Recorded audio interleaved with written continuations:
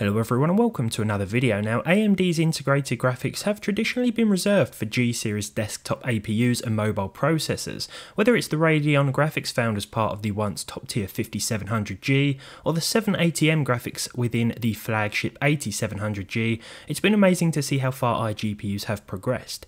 Gaming without a separate graphics card has gone from possible to somewhat enjoyable.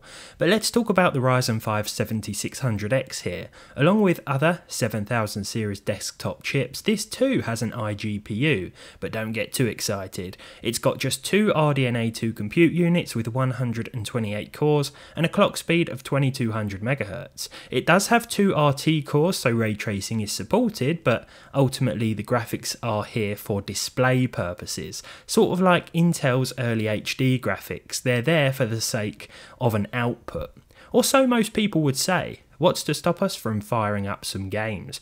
Absolutely nothing. Say you've bought one of these and haven't quite saved up enough for your dream GPU just yet. Can the Radeon graphics inside this capable 6-core chip tide you over until then? Well, let's start with Cyberpunk 2077, not the best example of a game you want to try and play with this iGPU, and of course we need the lowest settings. I've also selected FSR 2.1 with Ultra Performance mode because in a lot of cases we're going to need this too, and in games that don't support any form of upscaling I've just dropped the native resolution. Thankfully though, here we can enable FSR 2.1 Ultra Performance for an average of 31 frames per second, so I guess these graphics aren't as bad as some people may say.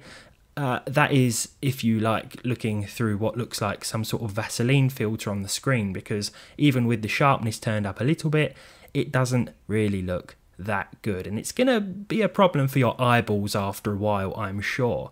The percentile lows weren't actually too bad either though, coming in at 24 and 22 frames per second respectively. We should also cover ray tracing briefly here because this is the first and last time I'll do so in this video. Cyberpunk 2077 with the same settings and RT set to Ultra.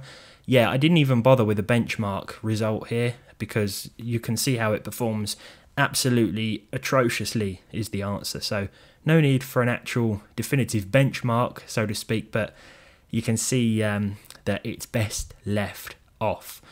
I jumped into Starfield next. Again, not an ideal game for this iGPU, to be fair, but I wanted to get these challenging AAA releases out of the way first of all to give you some context, I guess. The lowest settings here with FSR 3 and 50% resolution scaling for 13 frames per second, an unlucky 13 frames per second. At least the percentile lows were very consistent at 11 and 10 respectively, so it was consistently bad, and I guess it's got something going for it, right? GTA 5 next, and this is definitely playable with plus 30 FPS, almost 60 in fact at 1080p, well 51 frames per second. The lowest settings also chosen here, as well as FXAA for our anti-aliasing solution. The 1% low was 43 and the 0.1% number was 41, so it was very consistent. In if you're happy with plus 30 frames per second, you don't really want 60 or you don't want to aim for it, then you could definitely turn a few settings up. The lowest settings here is basically the normal settings, and the detail sliders were also set to their respective minimum. This is definitely more than playable, and it reminds me of the PlayStation 3/Xbox 360 experience, albeit without the frame rate here. So yeah, not too bad considering that these graphics aren't meant to be gamed on, so to speak. Next up we have Forza Horizon 5, 1080p with a very low preset and FXAA. Now in mind I had 30 plus FPS across the test suite today. I didn't really want to aim for 60 because most of the time it would require too much of a visual sacrifice, so I thought if we can get at least 30 on this iGPU then so be it. Here 1080p with a very low preset, FXAA on for 40 frames per second.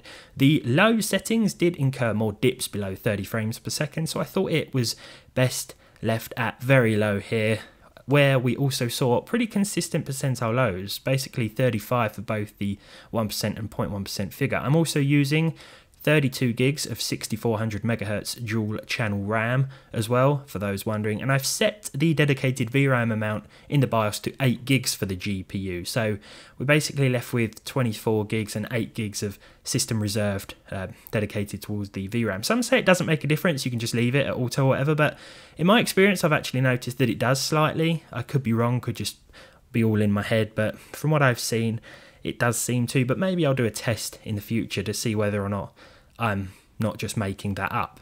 Baldur's Gate 3 next, 1080p with the lowest settings and FSR 2.2 Ultra Performance. Now, you might be thinking, why not go for 720p here?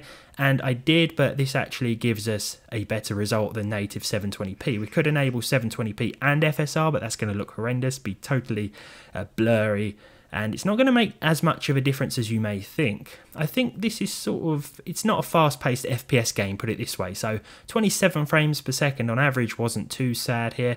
A 1% low of 21 was also, it's getting worse, but the 0.1% low of 13 does indicate a few dips and drops. Still not bad for an integrated graphics solution that is in no way advertised as a gaming solution though. Elden Ring next, 720p here, now upscaling in game, so 720p with the lowest settings for 39.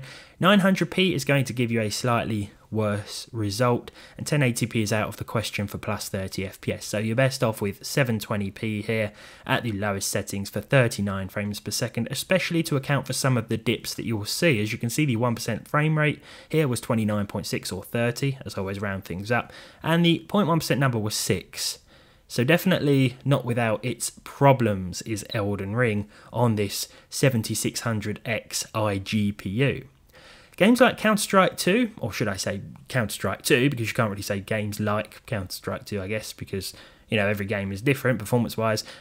Anyway, lowest settings, FSR set to quality for 70 frames per second. Now with FSR off, we actually saw 59.8, so basically 60 frames per second, but there were more significant dips and drops, so I thought we might as well enable some form of FSR. I think it uses FSR 1.0 though, because it does drop the visual quality quite a bit. That's why I didn't really use any more sort of aggressive forms of FSR here. It still looks better than if you were to turn it down to native 900 or 720p though, so some of you may want to do that. Whether or not FSR impacts latency more significantly or not, and may put you off in the long run on an online competitive game like this, well, it's up to you, but I found that these settings were sort of the sweet spot for a mix of visuals and performance in CS2 here. Apex Legends surprised me. Low textures here, not very low, just low with everything else set to lowest, and a 60 FPS dynamic res. Now I let the game sort of choose the resolution in order to try and keep at least 60 frames per second, and we came away with 63 on average, which wasn't too bad. It didn't look too bad either. The 1% low was 41 and the 0.1% low was 34. There will be some noticeable dips and drops, perhaps if there's smoke effects on screen or a few enemy players, it's going to tank the frame rate a little bit, but considering what we're working with, not too bad.